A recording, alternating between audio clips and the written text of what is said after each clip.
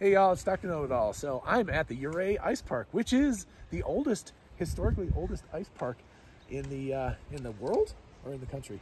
In the world, and the best according to Charlie. Charlie's my cameraman today. He's a Cook Climb Repeat. We were supposed to be climbing this stuff during my trip here, but he busted up his ankle, so we're crying about that. He's crying about it way worse than I am. Anyway, yes, Charlie's a sad man. So thank you for being my cameraman. I want to talk about the new Apple M1 Ultra chip. I've got, look, it's like a kitchen check. I've got my notes on it. We're doing this rough shot here, man. So anyway, it's the new Max Studio, which either comes with an M1 Max or an M1 Ultra chip inside of it. And the question is this really an AI training breakthrough? So also, it's the revenge of the Mac Cube. If you have not seen the Mac Cube, oh gosh, back in the 90s when Steve Jobs introduced it, he had a cube and he was just always into these cubes. So the Studio looks kind of like that. It's like a squished cube. It's out of aluminum and stuff. So, you know, Apple, they've got to make their designs like super, super crazy. But anyway, for one thing, I'm super excited about this. And I don't know if you can see in the background, it's just FYI, Twin Peaks is up there. You can actually see the two rocks. So sorry to get distracted here. I just love this spot. I wish I could move here. This is just beautiful. Anyway, it's the first reasonable desktop computer coming from Apple in a really long time. It's a headless desktop, so it's not like the iMac where it has the screen integrated into it. So I'm super excited. As soon as I can figure out how to afford it, gonna get one. Debating between the Max version and the Ultra version because they do cost a significant difference. Starts at $2,000 as the lowest end spec one, and I think, you know, probably, I didn't really spec it out completely, but probably around $6 grand if you want to just like go crazy and have everything. So just for a general thing, of course, you can go to apple.com and look it up. So this is using Apple Silicon. My laptop is an M1 laptop, and I absolutely love it. The only really big negative to the laptop is that it's only got 16 gigs of RAM, which means it's just always memory constrained on doing things like just running Final Cut Pro by itself to edit a lot of my videos. Just crushes the memory. So anyway, so this is a whole different story though. So anyway, that's a big problem with it, but the M1, the Apple Silicon is just so fast. So I'm going to go through the specs and explain why they actually matter. Number one, 5 nanometer technology, 114 billion transistors on the Ultra version of it. So I assume that's half of that, which is 57 billion transistors for the Max version. Because basically the Ultra has 2 Maxes like stuck together, which we'll talk about in a second. So 5 nanometer process, super good.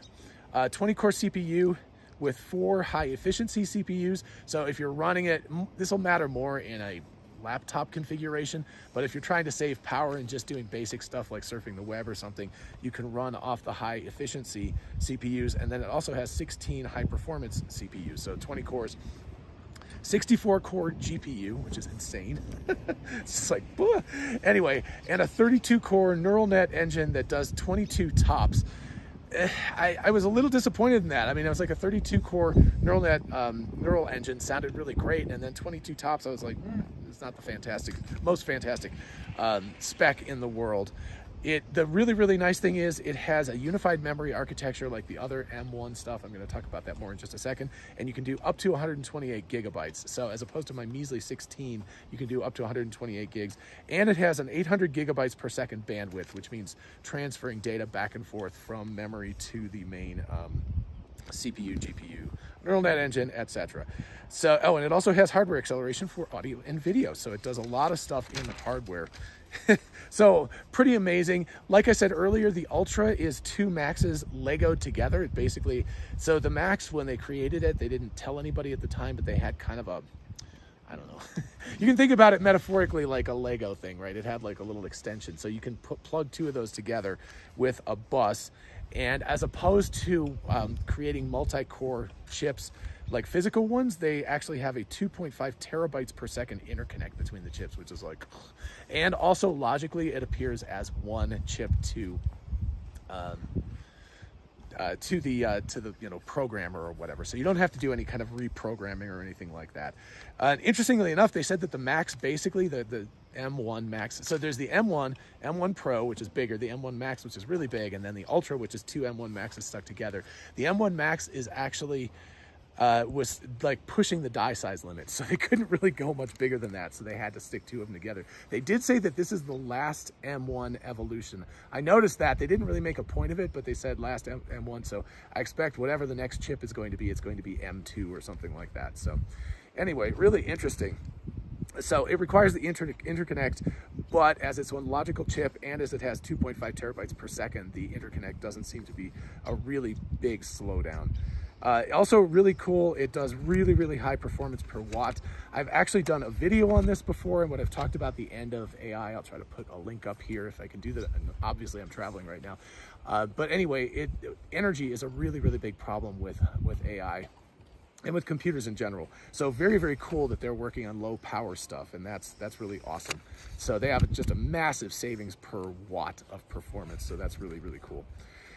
So obviously for any normal use like audio, video editing, I mean, surfing the web, it would be monstrous overkill.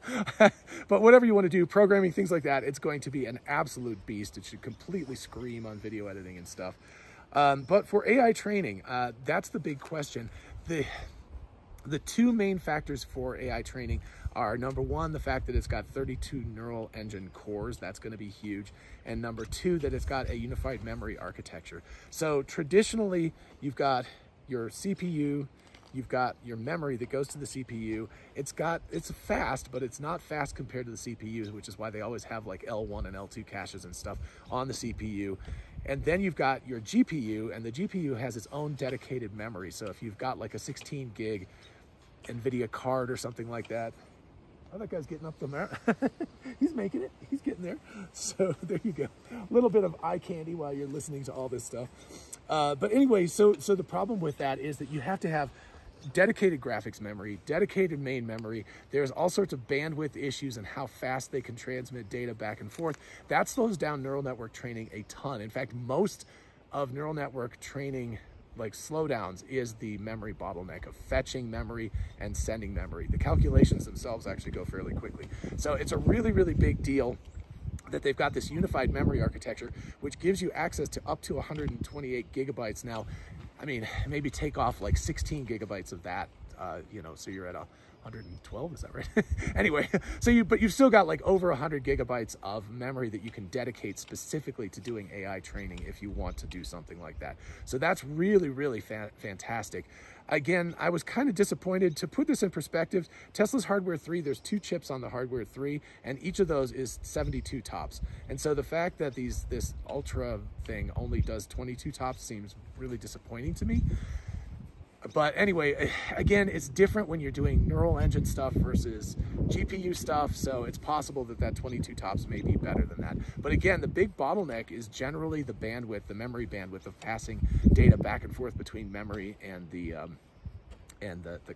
compute cycle, so, or the compute area. Anyway, so the 22 tops may not matter as much as that. So the big thing is the efficient access to really, really large amounts of memory. That's going to be absolutely huge. And what it means is that you could have, you know, neural network models that could be 50, 60, 70 gigabytes on a personal computer, and you could have batch sizes that are really, really big too. You don't have to have small batch sizes with your data. So you can play around with this and work on it. So I expect that this is going to absolutely kill on AI training. It should be fantastic. And then the other aspect, of course, is that it's doing this all at a relatively low power envelope need. So it should be able to handle really big data, should be able to handle really big neural network models, and it should be very cool, literally, because it should be able to run for a lot less energy than a lot of other computers that are out there right now. So anyway, I'm super excited for those of us who can't afford or don't have access to something like Dojo or a supercomputer cluster. This sounds like a really amazing solution to be able to do AI. I'm super excited. So anyway, I hope you're excited too. If you enjoyed the episode, please do like it so other people can find it. And of course, consider subscribing for more of this.